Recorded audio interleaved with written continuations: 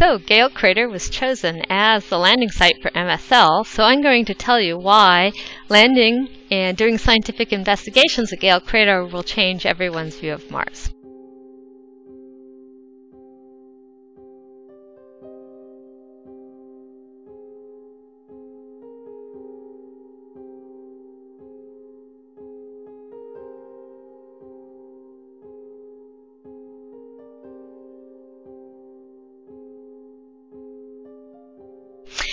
So the landing area is in the zone right here where we have the high resolution high-rise data, and when we first land we'll be able to look at rocks that are eroded from the crater wall and brought down in. They'll give us an idea about the crust of Mars in this location.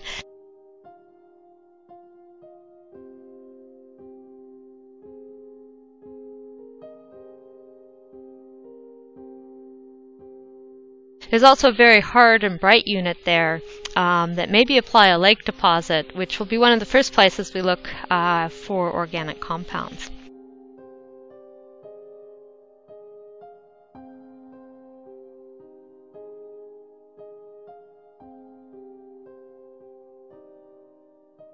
However, the main science area is at the base of this mound. So the mound is 5 kilometers of layered sediment that are recording the environment in Gale for tens to hundreds of millions of years.